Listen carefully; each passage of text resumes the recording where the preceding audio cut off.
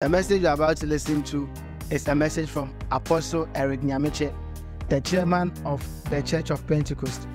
Apostle Eric Nyamekye preaches the gospel in its simplest form to help the believers walk in Christ and also how the believer relates with his word. This year, the message is on unleashing the church to possess nation. Join us and let's learn from Apostle Eric Nyamekye and be a blessing to the world. If you are new to this page, make sure that you subscribe to the channel and make sure you go to our homepage and check out for more videos. Thank you. So we are going to pray tonight. And we are praying that God will stretch forth his hands for you and for me. Let us go to the valley of dry bones. So I'll be talking about the valley of dry bones from Ezekiel 37. We'll read from verse 1 to 6. Ezekiel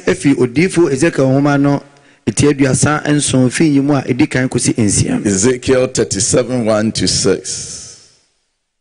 The hand of the Lord was on me, and he brought me out by the Spirit of the Lord and set me in the middle of a valley. It was full of bones. He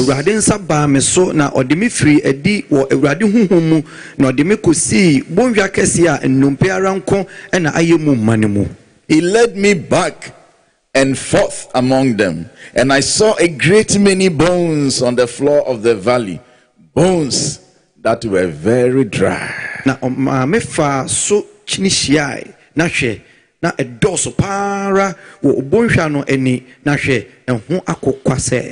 He asked me, Son of man, can these bones live? I said, Sovereign Lord, you alone know.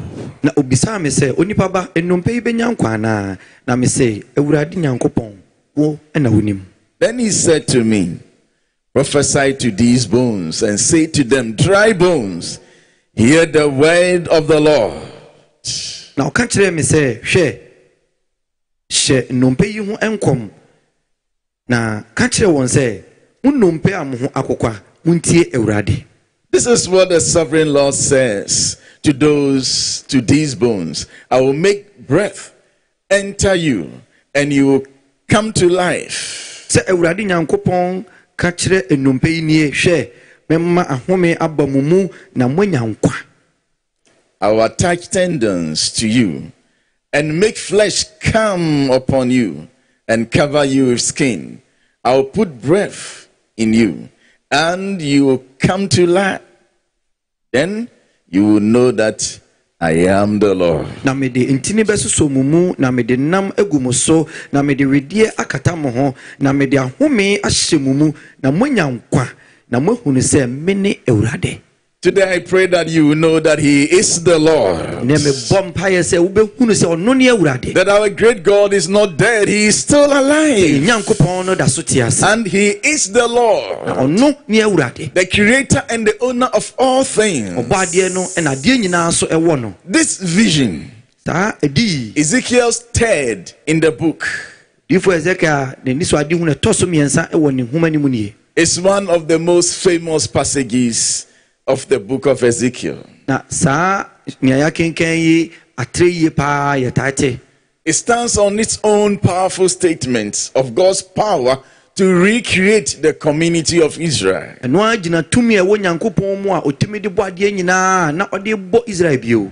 The contents is significant. Sinful, wretched Israel, like bones in a valley. The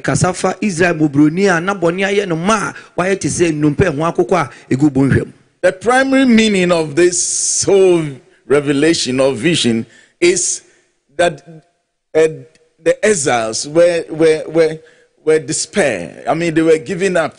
They didn't see any hope of any deliverance coming from anywhere.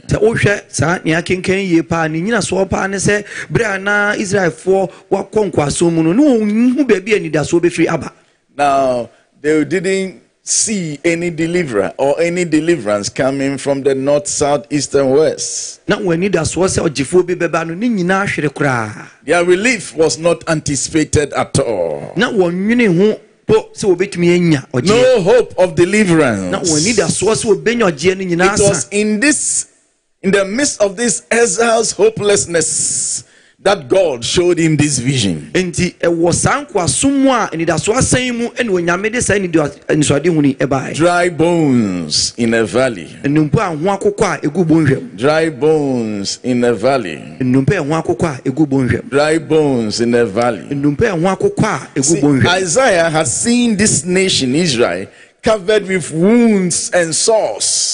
Sabre na odifo Isaiah nso anya disuade hunu ehu Israel man no a na kuro etutu won kra na wonhu de wonye. Isaiah 1 from verse 1. Omiyen kenkan fi odifo Isaiah homa no etia edikan yimu edikan no ko. Isaiah 1 verse 1. Read verse 1 to 3 and I'll jump to verse 6. Hear me, you heavens, listen, earth, for the Lord has spoken. I reared children and brought them up, but they have rebelled against me.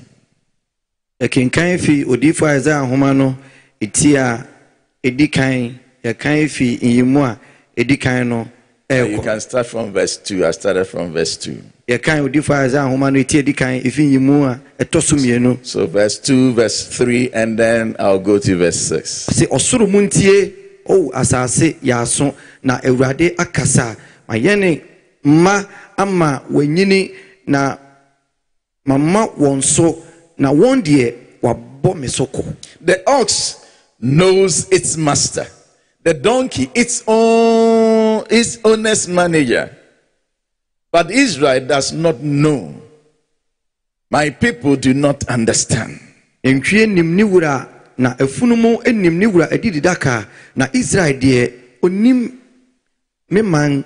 From verse 6. From the sole of your foot to the top of your head, there is no soundness, only wounds and welts and open sores, not cleanse or bandage or soothe with olive oil. So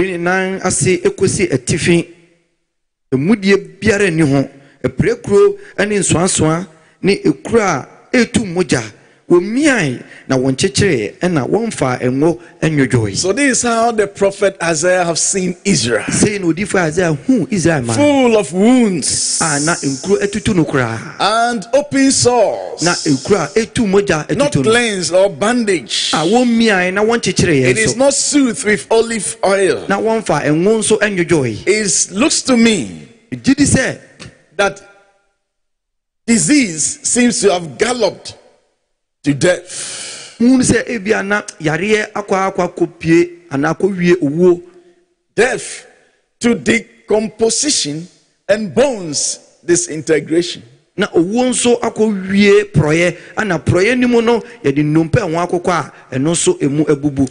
these disjointed bleached bones spells out despair, hopelessness.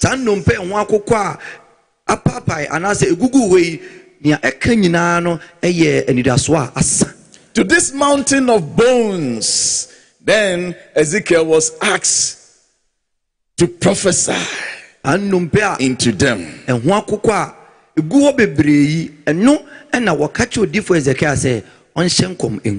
Now, I like Ezekiel.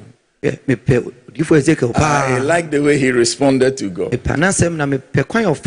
When God says, "Son of man, can this bone live?" He said, I'm sure he was saying that you know that I'm a son of man. That's why he said, you alone know. Once you know that I'm a son of man. That's for son of men. We don't see dry bones coming back to life. But you see, God was inviting him to trust the Almighty and to act like a child of God. The God whom Abraham believed This evening, I want to invite you to trust in the Almighty God and to begin to act upon the word of God in faith. Many times in our day-to-day life, it is devoid of faith. But today I want you to act like a child of God. Romans 4:17. Romans 4:17. As it is written, I have made you a father of many nations. He is our father in the sight of God, in whom he believed, the God who gives life to the dead and calls into being things that were not.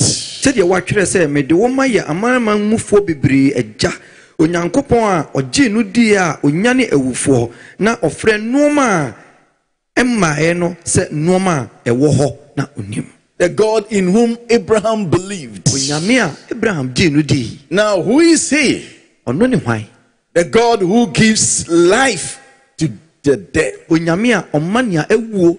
and calls into being things that are not as though they were. In the midst of darkness, he calls out light. He's not seeing light anywhere. Out of darkness, he calls things that are not as though they were. As in saying, let there be light. As though light was hiding somewhere. And then the light will come forth. Now, if you're a child of God, begin to behave like God. Cause things that are not as though they were. That was what he was inviting Ezekiel to do. To act as a child of God. The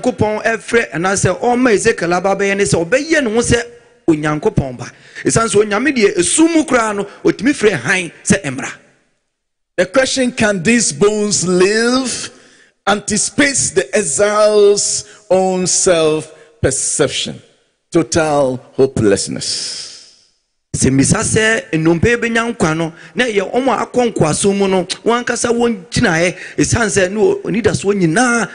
How do I know this? Ezekiel 37 verse 11.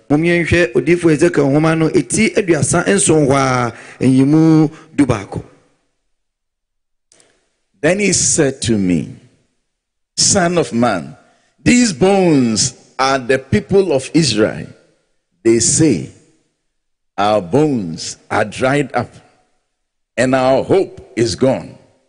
We are cut off. And okachire me say onipa ba enumpe yi ye Israel fie no nyina hwe oka say ye numpe hu akokwa na ye nidaso ayira twa ye kra. They say our bones are dried up. And our hope is gone. We are cut off. So the revelation of the dry bones was representing these Israelites in exile. The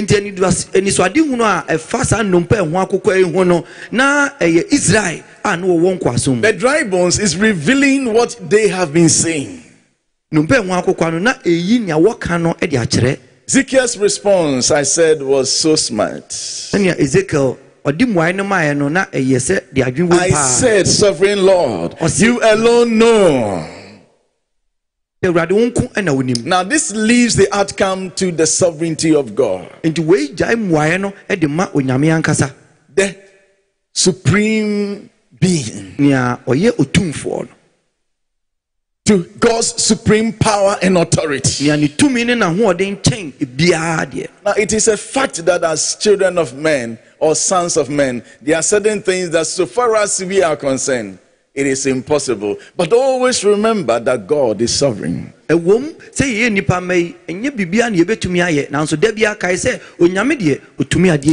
a very big God. There is no limitation to what he can do. He's got the whole world in his hands. The whole world is in his hands. He sends some people to the grave, and at the same time he brings some out of it. He is a great God we serve. sovereign Lord. You alone know. You are the supreme power, the supreme authority over all things. You see, Ezekiel was confronted with death. Could he bring life? He was confronted with a curse. Had he a cure? See, as a man, he must tremble at the sight of the bones. But pivoted in Ezekiel's faith are the destinies of thousands, if not millions, of people in the tribe, in the valley. So let's move on. Then he said to me, now pay attention to this big one.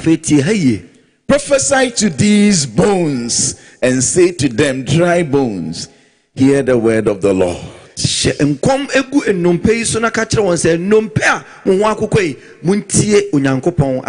Prophesy to these bones and say to them, dry bones, hear.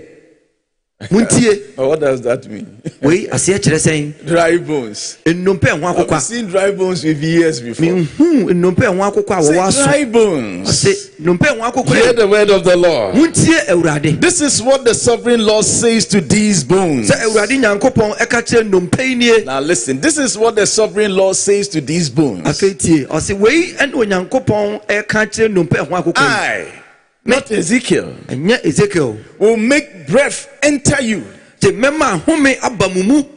and you will come to life. I will attach tendons to you and make flesh come upon you and cover you with skin. I, the sovereign Lord, will put breath in you, and you will come to life. Then you will know that I am the Lord. Now listen. All that Ezekiel is supposed to do is to prophesy. Otherwise, the one who is going to cause the dry bones to come to life is the sovereign Lord. The word breath here is the same that is translated as the spirit in Ezekiel chapter 37 verse 1. The spirit. Now let's go to Ezekiel 37 verse 1. The hand of the Lord was on me, and he brought me out by the spirit. Now look at the capital S. Of the Lord. He brought me out by the spirit of the Lord. So if you like, he brought me out by the breath of the Lord. He made man out of dust, and he breathed into man. And man came to life by the breath of the Lord. I will make breath enter you. If you like, I'll make my spirit fill these dry bones. And the Bible says, so I, Ezekiel, son of man, prophesied as I was commanded. And as I was prophesying, something started happening. Listen, up to this verse 7, there is no part Ezekiel was going to play. The coming together of the dry bones, they come into life. The Bible says that I, the sovereign Lord, prophesy to them and say to them, I will. So Ezekiel was not going to do anything about the dry bones. All he was going to do was to prophesy as commanded. See, to prophesy is to repeat what God has said. the onyame aka no pe. Prophesy is to repeat what God spoke to him.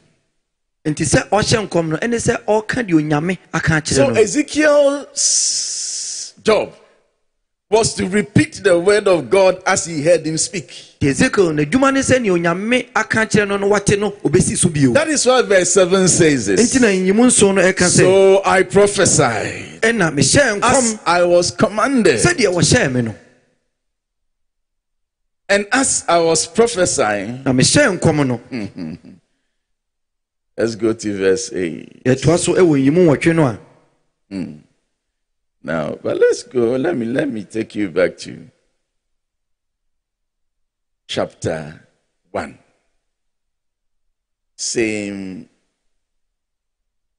Ezekiel chapter 1, not 37. Chapter 1. Then the last verse. Last verse. Like the appearance of a rainbow in the clouds on a raining day, so was the radiance around him. This was the appearance of the likeness of the glory of the Lord. When I saw it, I fell face down, and I heard a voice of one speaking.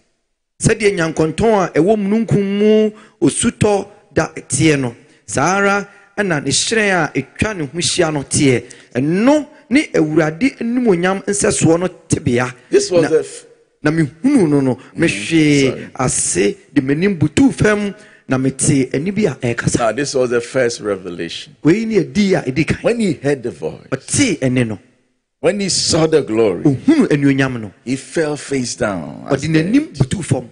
Then chapter 2 verse 1. Na oba etimienu nyimu edi kan no a, he said to me, Son of man, stand up on your feet, and I will speak to you. Verse 2. As he spoke, the Spirit came into me and raised me to my feet, and I heard him speaking to me. Na okasa kire me no honhom bi pa me so na emma me so ginai me nan so. As he spoke. Now some versions say that once he saw the glory and then he heard the sound, he felt now as though dead. He was weak. And then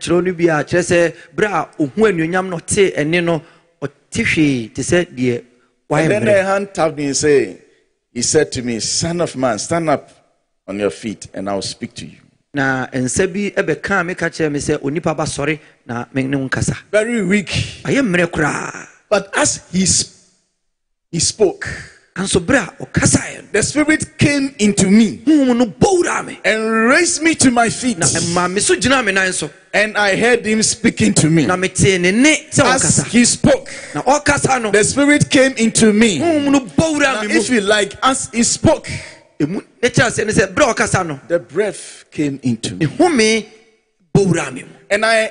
And raised me on my feet. So what raised him on his feet was the Spirit from the voice of the Almighty, from the breath of the Almighty.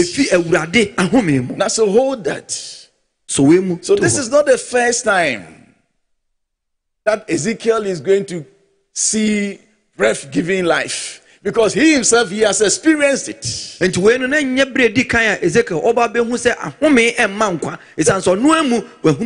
Spirit gives life. It quickens. So now, he's spoken. Let's see what happened.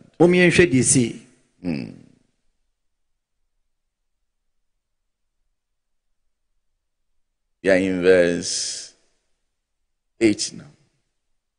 There was a noise, a rattling sound, and the bones came together, bone to bone. I looked, and tendons and flesh appeared on them, and skin covered them, but there was no breath in them. Na mehwe entini ba so na enam ba ho na wedi abekata so nanso na home biara enim. So he gets corpse out of the bones now. And he say we to me enya efunu ahodo e de firi nnompe ho akokwanim. But of what use are corpse? Nanso efunu de mfaso ben na ewo so. But at least there is some hope. Verse 9. Then he said to me, prophesy to the breath. Prophesy to the breath. Prophesy, son of man, and say to it, this is what the sovereign Lord says.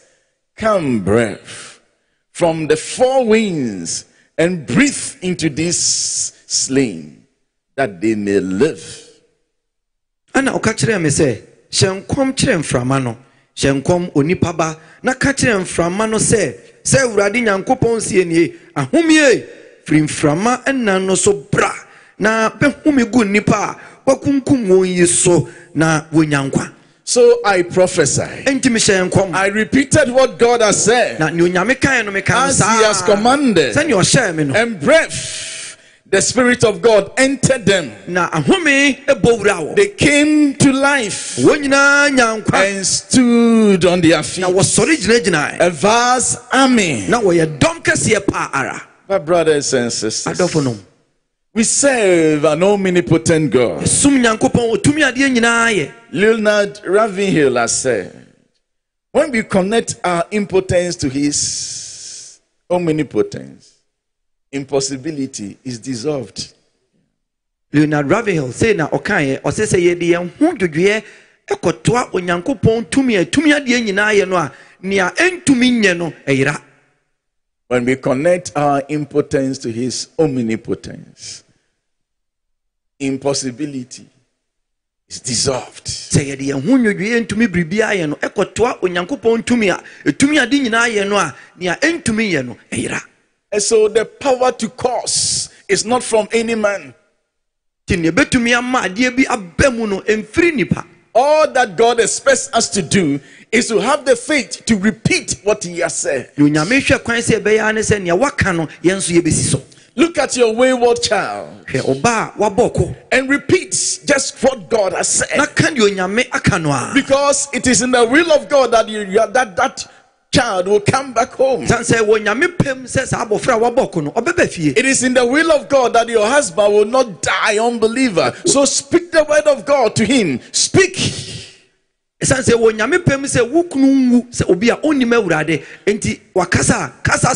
One day Mary said, how can this be? Since I do not have a husband.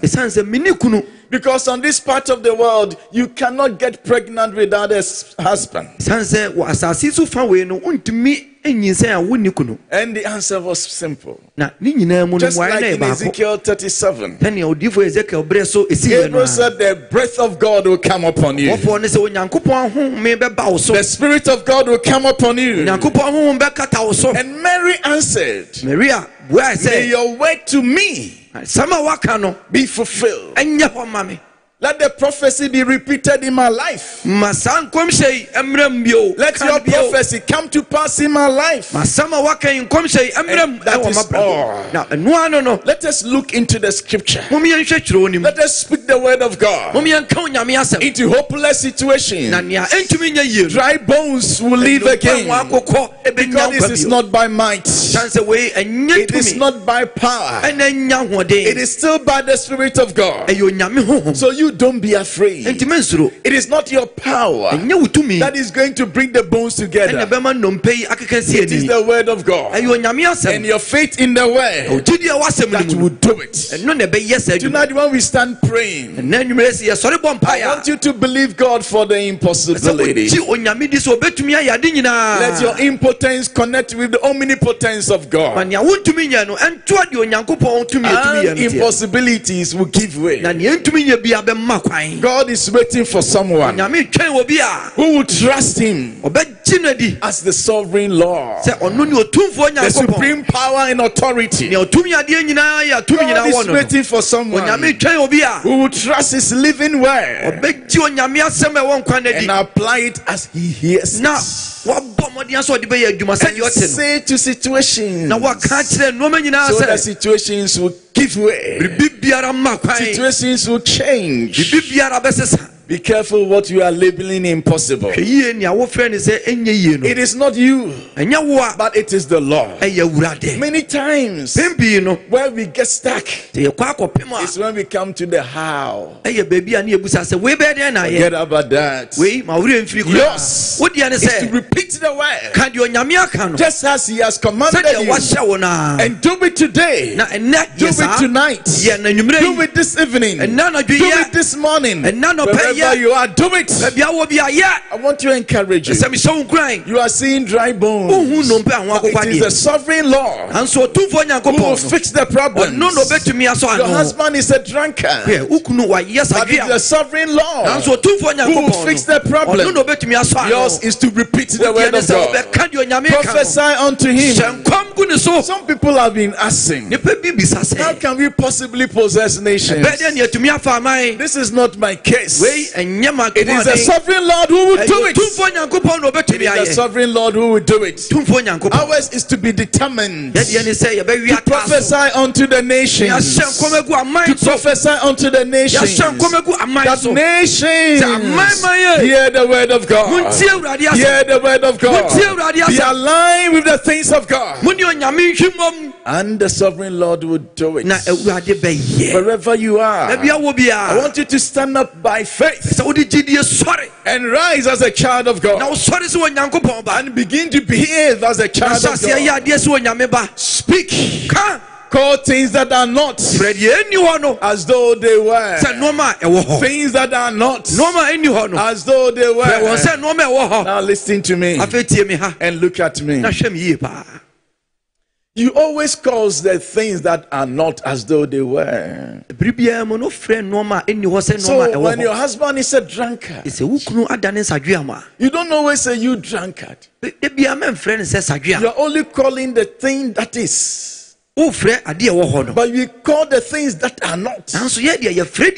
So what you want the husband to receive is what you will call in the will of God.